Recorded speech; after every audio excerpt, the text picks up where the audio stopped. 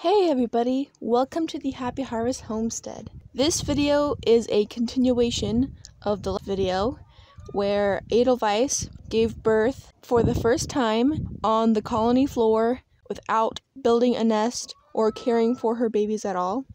Currently, all 7 babies are still alive inside the house. They were born last night, so they can still go a couple hours without being nursed.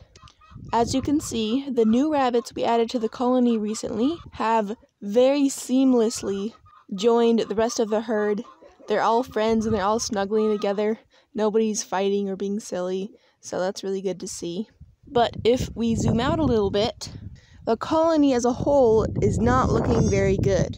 Those black nest boxes we had were too hot, so I had to take them out of here. So we're just left with 2 measly nest boxes and a shade structure thing. So there's very little protection from rain or cold weather or wind, and there's hardly anywhere for anyone to give birth. So my plan is to finish the colony, like finish building all the little things and details I haven't done up to this point. And then as part of that, I'm going to set up the babies in the colony, build a nest like by hand for them, and see what happens.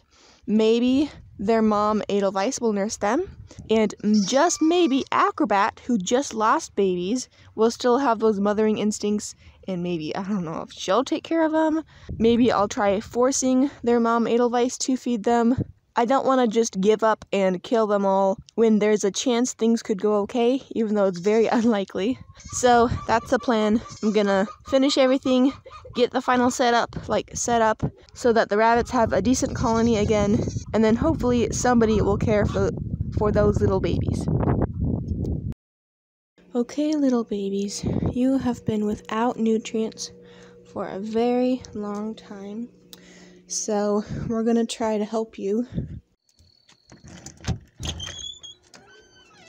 We're going to need some fur. Thankfully, I've saved a whole bunch of Angora fiber that is either really short or a little bit matted.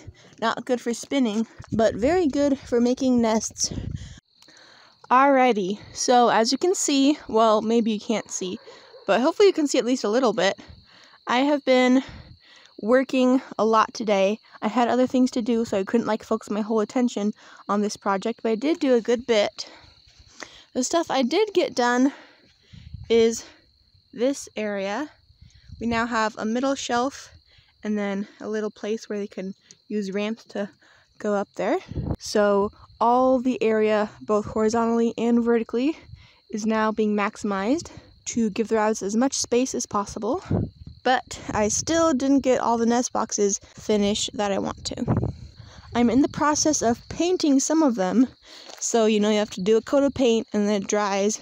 Then you do another coat and that dries. So that's going to take a while. But I do have some other nest boxes I worked hard to prepare this evening, but didn't get very far. This is the current state of our nest boxes.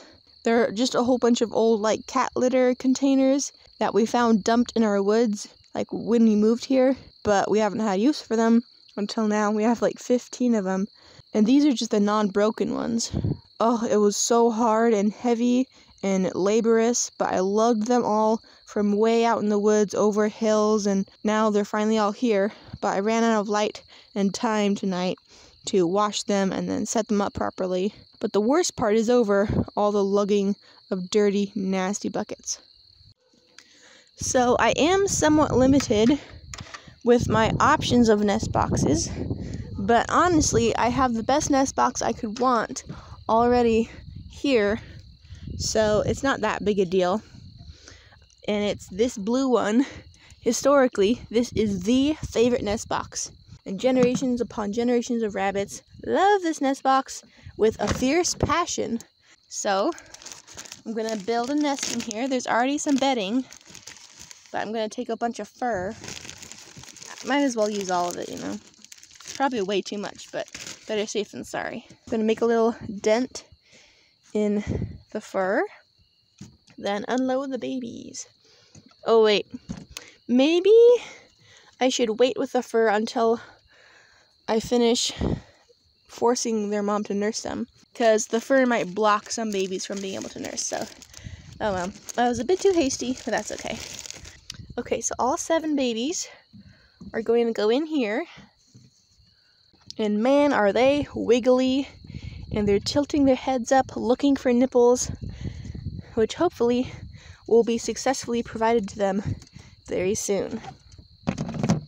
Okay, the plan is I'm going to shove this nest box up against the wall so that the opening over here is blocked.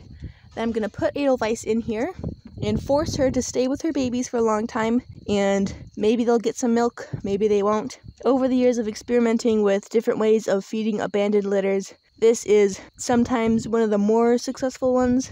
I really have no good options, so this is better than nothing though. Alright, Miss Adelvice.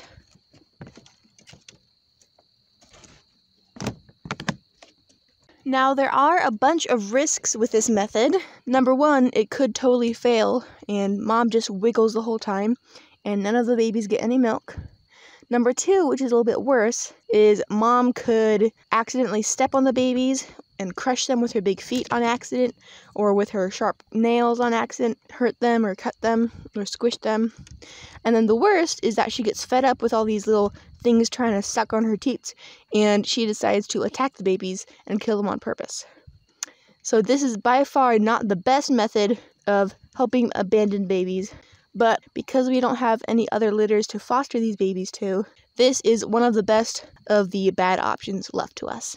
So I'm just going to sit here and hold this still. Sometimes the moms will push the nest box away from the wall a little bit, so I'm just holding it here. And every once in a while I'm going to peek in and see what's going on. Oh, hey, you guys! I just peeked in, and she's staying still and nursing them. Her mothering instincts are still kind of there. Let me see if I can get a good shot for you guys too. I don't want to disturb her, but like, do you see her?